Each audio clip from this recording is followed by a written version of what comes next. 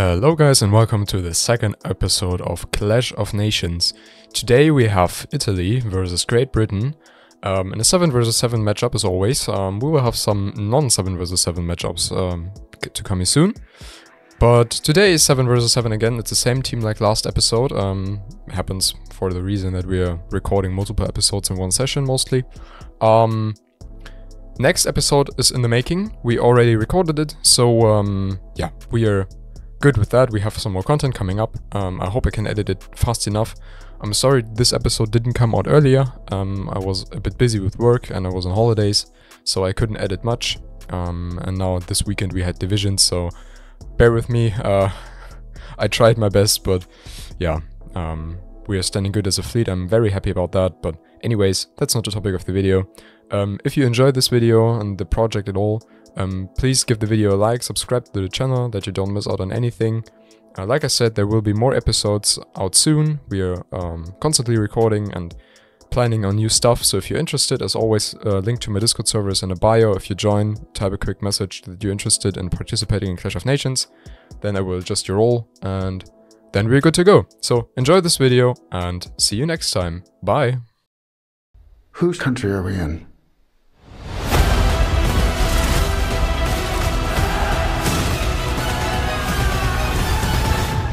Mine.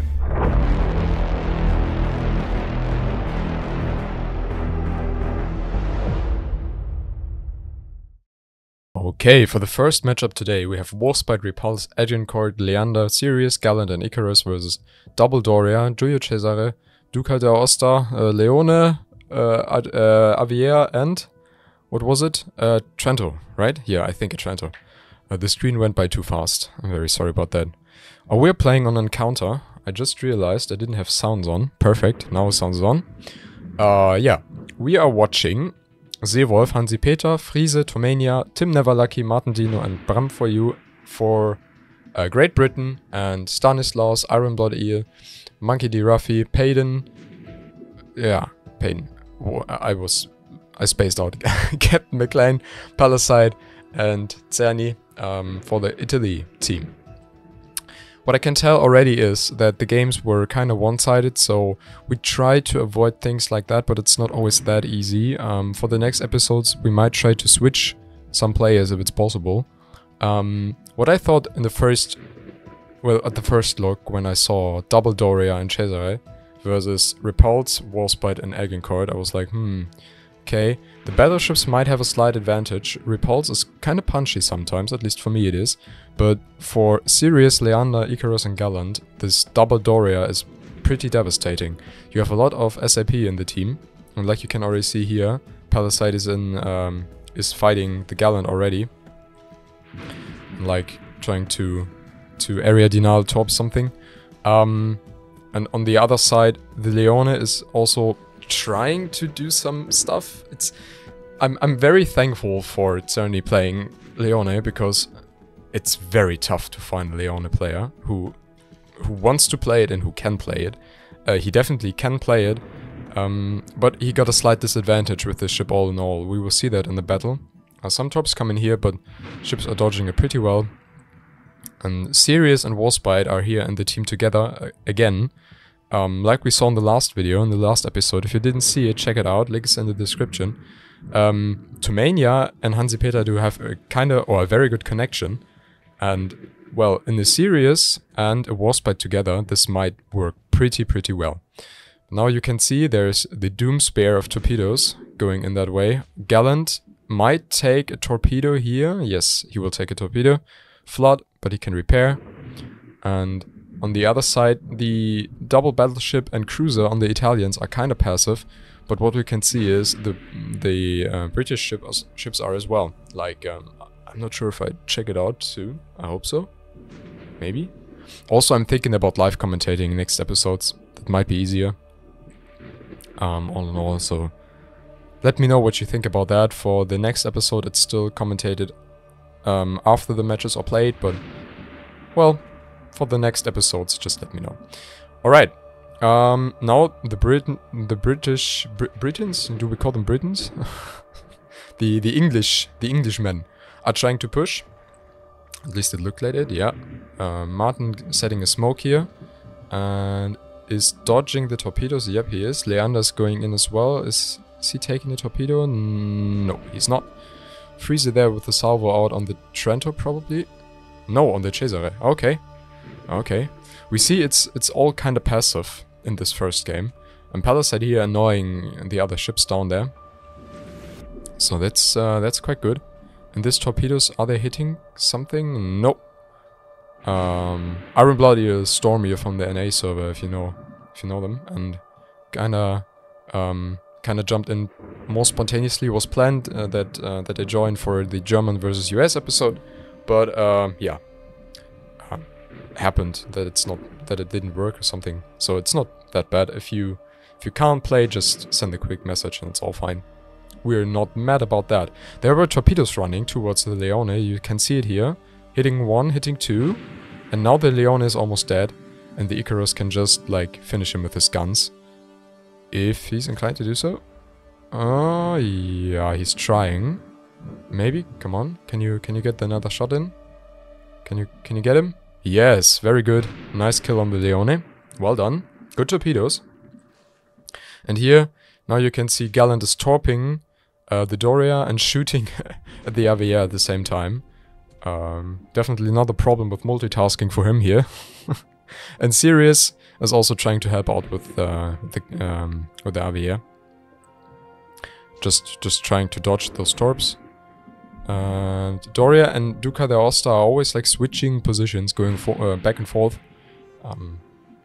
That's kind of interesting. I expected them to maybe push in more, because look, the Gallant is almost dead, the Sirius is half health, and what is it? Agincourt, I think, right? No, Agincourt is left. Warspite, okay, Warspite is pretty full, but in the beginning, Doria looked better, and Duca looked also better, so maybe a push wouldn't have been too bad, but we don't know. There's also the Avea who's trying to help out. And now they're just burning the Doria, I think. Let me see what the salvo's doing. Yeah, they might burn Doria to death. So the Italians are kind of struggling in this matchup. I don't know what was the problem exactly. I think also some communication. That's what we're trying to improve, actually, like the communication within the teams. I didn't really paid attention in the first 2 episodes, unfortunately, I have to admit that. So we're trying to be a little bit more transparent about that now. And yeah, just putting people in a team together who are able to speak English and understand English. If they have an English-speaking player, like Palisade, for example, here. And Stormy, of course, as well. And I don't know about the voice chats. We have voice chats for each team, and you can communicate there for the matches. I don't know if they do it or not. Obviously, I'm not in there, so I can't tell. But you have the chance to do so. Just a quick side note from my side. Gallant is almost dead. Agincourt got killed as well. So it looks kinda even now, but the Italians are not fast enough to get another kill in. If one ship would have survived here, they might have gotten the victory. But Trento's also very low. But that's the first win for the British team. So let's take a quick look at the battle details, I think it's called, right? Battle details. Also, I'm sorry, it's kind of loading pretty long for me here. Look who's MVP again. I'm kind of not surprised. in the first episode it went like this as well. So let's take a look. Okay, reward details. All right, Warspite on the first place, and yeah, this is the result. It was a kind of passive game here, but I'm interested to see how the second game went. Let's check it out. Okay, for the second match, it's the exact same matchup, so I don't have to like say something more about that, at least. Luckily. Yeah, let's take a look.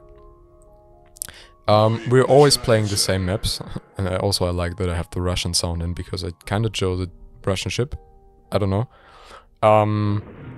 We're always playing the same map, so for 3 games in a row. And as you know, also if the British team should win this match as well, we are also playing a 3rd match, just for entertaining purpose. And that they can't, or that the other team got a chance to kind of put it on 2-1. If they lose 3-0, it's being like that, but they have a chance to go at least 2-1 and kind of get some better statistics for the rewards in the end. Yeah, the Duca is kind of standing there. I think he got a disconnect or something. No, not a disconnect. The game crashed. You say it like that. Again, bear with me. My English is not the best. I'm trying to improve it as much as I can, but it's not the best. I know that, and I'm trying my best here. So bear with me. All right, Torps out again in the direction of the Leone by the Icarus. And Repulse and Icarus kind of got punished here again, already. So look at these torpedoes. Might they hit the battleship there? Not if he's going backwards now. Oh, okay, they're running out. Never mind. Well, true. Range is important as well, man. Range is important. Oh, the Leander's kind of stuck at the island now because, like you see, you have Palisade down there looking at him with torpedoes probably. And then you have the Cesare and the Trento there shooting him. So he's kind of in a weird position. Also the Duca woke up and is shooting at him. What you can see here is that both Dorias went to one side. I don't know. I, for my part, don't know why the Duca didn't go in with them as well. Because if you take a quick look here, you have 2 Andrea Dorias, you have 1 Duca. And you have potentially an Aviaire as well. So if they just try to get some shots out on the Gallant, and then after that focus the series out, they just have the Warspite in the way. So that might have been a good idea, but I don't know. Maybe they communicated it differently. Oh, Stormy got punished there by torpedoes probably. Gallant, was it the Gallant Doomspear? Probably. So that hurt a lot, definitely. Let's take a look. The Leone Torps are kind of weird to use, I figured. You have only four pair, like 4 torpedoes, and it's not the greatest. But he's trying his best there. The Doria is already half HP here. HP. Okay. What the fuck am I saying? Anyways, look at this now. The Gallant torpedoes are coming in. And is he dodging them? Is he? Oh no, he's turning in, right? Is he taking some of them? Oh, he might take some of the torpedoes. Yes, he's taking torpedoes. Oh, ouch. That hurt pretty bad. Nice torpedoes there by the Gallant. Well done. Now he just has to fight or get past the Doria and then go into the cap. But I'm pretty sure the Duca has paid some attention on that. Meanwhile, on the other side, Agincourt and Repulse are fighting the Cesare, I think. Yeah, must be the Cesare. And look how low they got the Cesare already. I mean, yes, it's a tier 5 battleship, but we all know the qualities of the Giulio Cesare, so it's interesting to see. Oh, that was an HE salvo by the Agincourt.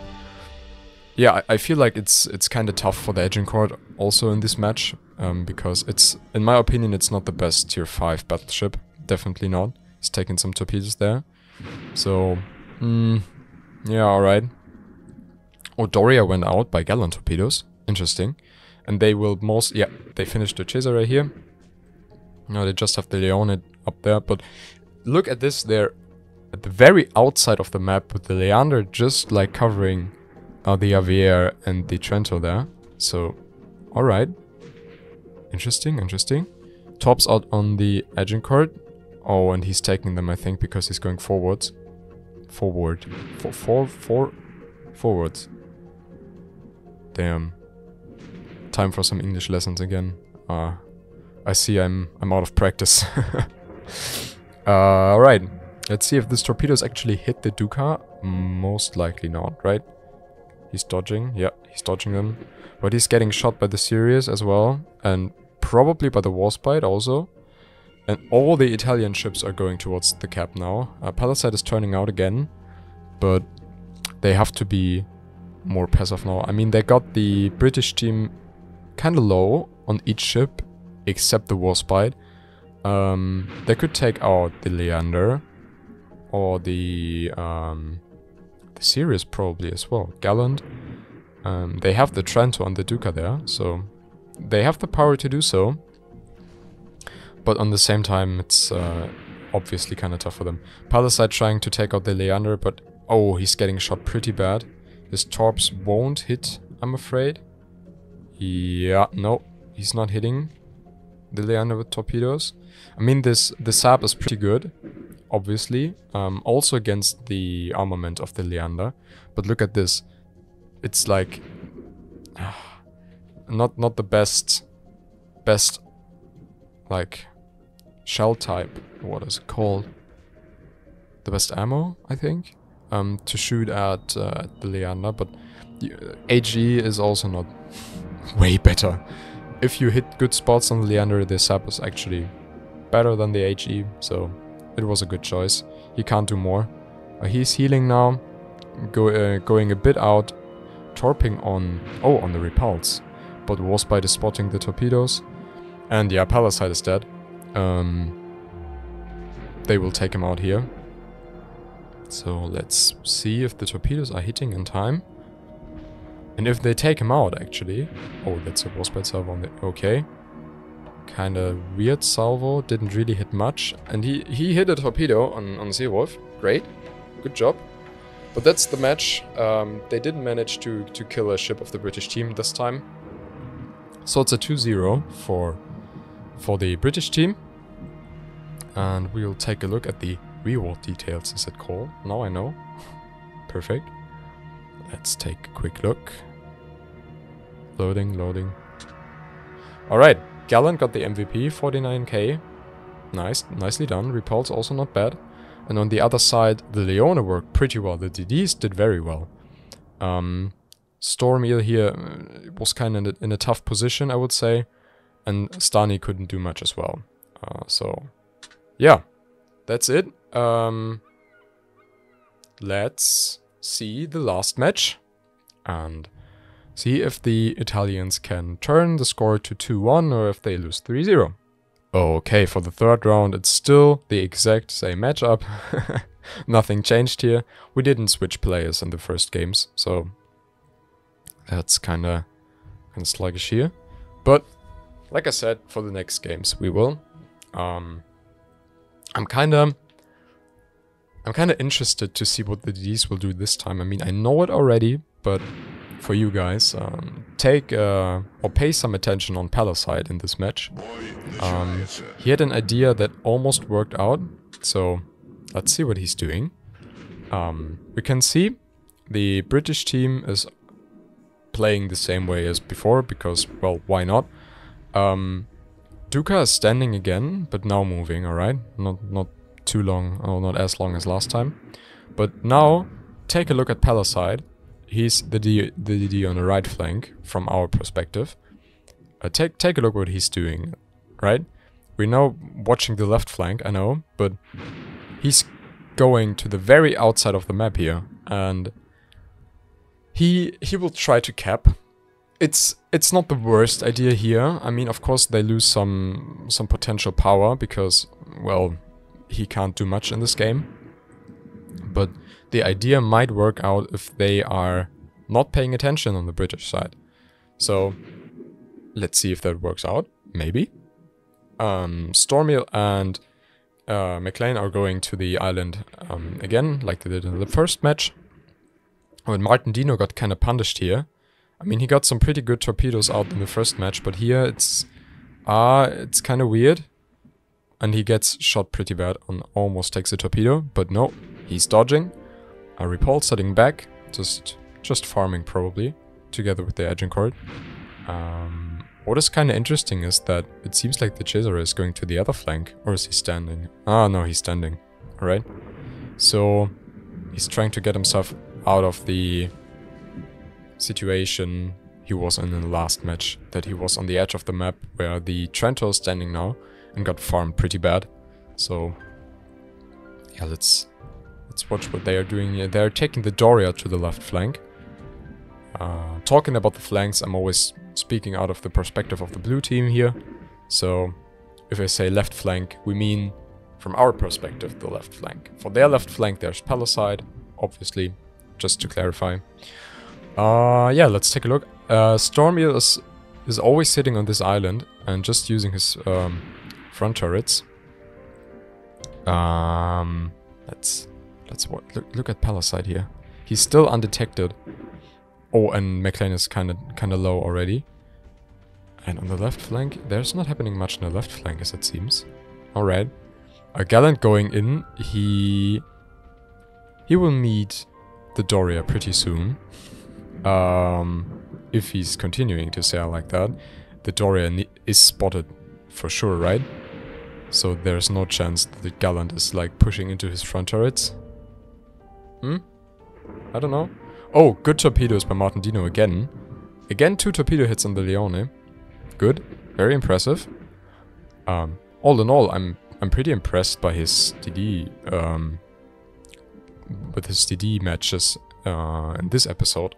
So, I told him after this episode, you should play DD a little bit more often. Maybe you practice a bit and then it goes pretty well. So, oh well. Why not? If we take a look at the B team here, the first Andrea Doria is very low. Oh, and Cesare and Doria are like bumping into each other. And you see Stani here is just tanking the damage and trying to take some shots away from his teammates here, but he won't be able to stand very long against them. Leander is kinda low as well. Probably got a shot in by Doria and maybe also something else. I don't know. Interesting for me to see now is that the Trento is on the very top left corner. I'm not sure why. Probably because he got 2 battleships pushing in. And now Palisade arrived at the cap, to say. Martindino going down there to stop his capping progress. But he's in now. And Leander is also going backwards. So, not going backwards, he's heading to the base again. Palisade here preparing himself for the gunfight against Leander. But like we saw, his torpedoes on the Leone were actually pretty good, so... yeah, well, pay some good attention, Palisade here. Well, no. The torpedoes are not hitting. But not bad predicted. Almost hit 1 here. And like, in a direct gunfight with the Navier, the Icarus is obviously not able to do much.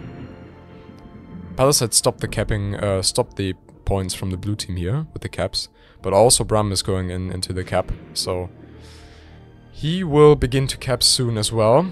Cesare looks like he's not very prepared for that. Oh, Icarus might go out here. Yeah, Icarus is out. So it's now just the Leander against Palisade again, and we already saw that matchup last game. Maybe this time it works a bit better for him.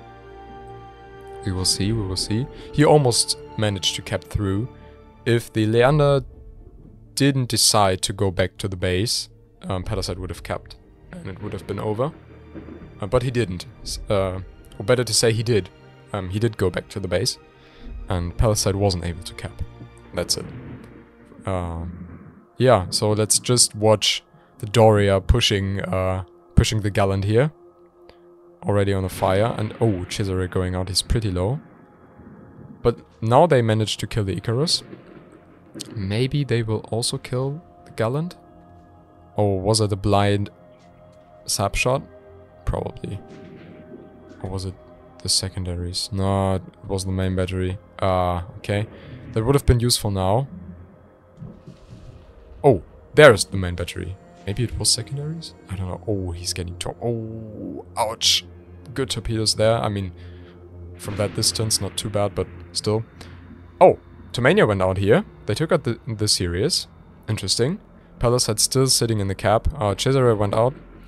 But you see, it's a very close game regarding the points. So if the Italians manage to take out another ship in time, and don't lose Palisade here, then they might actually win. And they could, for example... yeah, no. I just want to say they could take out the Leander here, but the torpedoes are not even fast enough for the repulse. So, if you would have aimed a little bit more ahead of the repulse and sent them earlier, and that would have worked better. Warspite takes the MVP as well. Or not as well, again. So let's take a look at the reward details, and then after that we will take a quick look at the Excel document to see how the matches went for each team MVP wise. There we have Palisade as an MVP in their team. I mean, it was a great idea. It just didn't work out because of the Leander. But it was a great idea. So that's it for the games. Let's watch the results, and after that talk about the next episode. Okay, so this is the end result. Like you see, Italy lost 3 rounds, England won 3 rounds. We have MVP wise for the British team, Hansi-Peter, Bram for you, and another time Hansi-Peter. And for Italy we have Monkey D, Ruffy, Cerny and Palisade. So that's a score. Good wins by England. What it's interesting is that they always sang 3 ships. That's kind of funny. But last game was pretty close, and I think first game was also pretty close. Right? Yeah, I think so. So that's the end. England won this episode. Huge congratulations to everyone, and huge thanks to everyone who participated. Like I said in the beginning, next episodes are going to come out pretty soon. If you're interested to join my Discord server, link in the bio. And yeah, I'm hoping to see you all there. So I wish you a great rest of the week and enjoy your games. See you on the next video. Bye.